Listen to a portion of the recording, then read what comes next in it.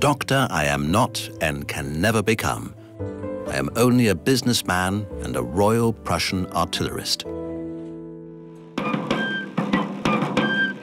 Military drills and work in the office of a trading company. No college entrance exam, no higher education. Nevertheless, Friedrich Engels becomes well known for his critical writings. An autodidact with extraordinary talent.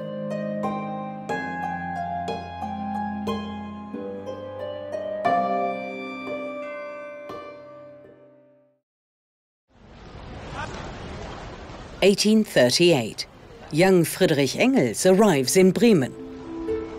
In the old Hanseatic town, he is to begin a commercial apprenticeship according to his father's dictates. In the office of a trading company, he learns the basics of commercial enterprise. This also involves detailed knowledge of the export business and currency trading.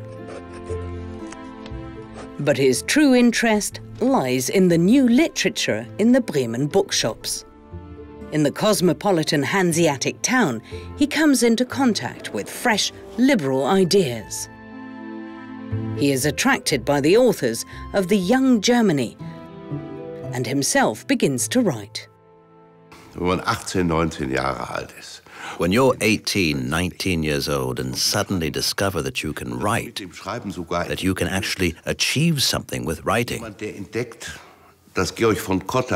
And Georg von Cotta, Germany's major newspaper publisher, writes, "Dear Mr. Engels, we need not even discuss fees, for he already earns the maximum." Cotta obviously didn't know Engels' true age. Weil Cotta natürlich nicht wusste, wie alt Engels eigentlich ist.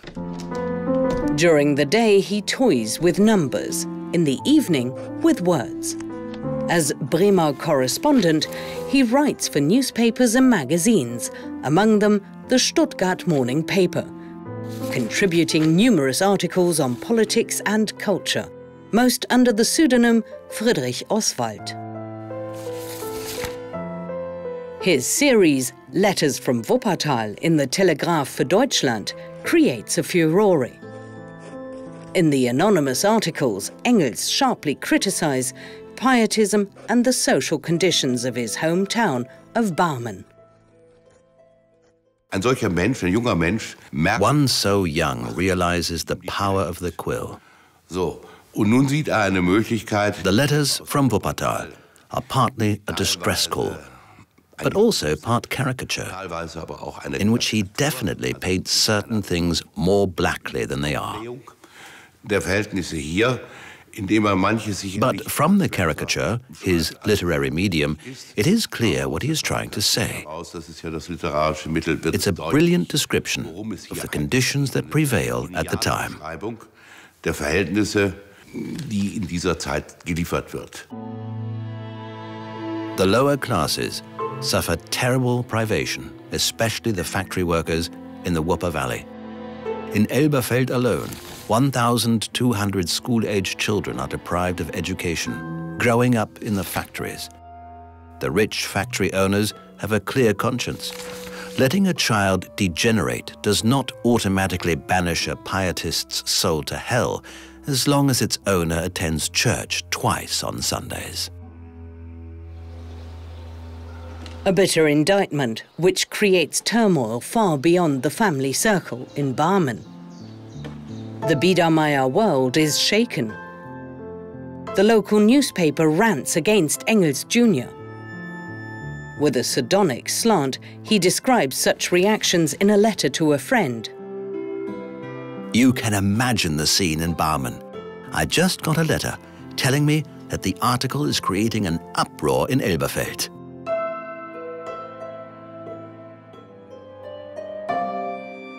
Die kriegen zu viel und the people either pity poor Mrs. Engels because of her son, or look on with a smirk and rub their hands in glee. Schmunzeln und reibt sich die Finger. For Engels, a complete success and further incentive to continue writing. Even while he works in the office, he secretly pens manuscripts for the newspapers. 1841. He leaves Bremen for Berlin.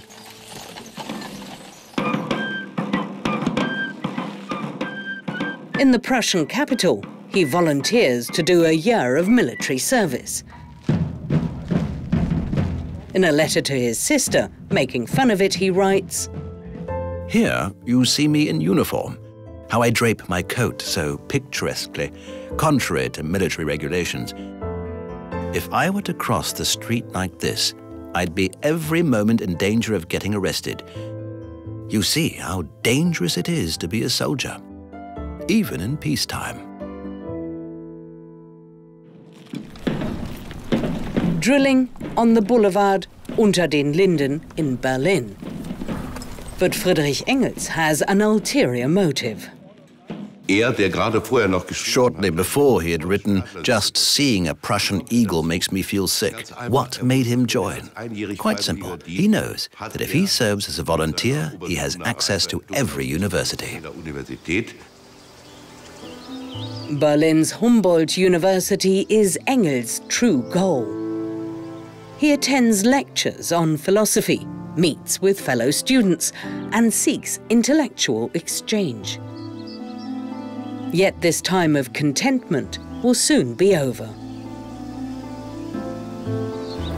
His next station in life, England. In Manchester, as his father wills, he is to continue his commercial apprenticeship in his father's cotton mill.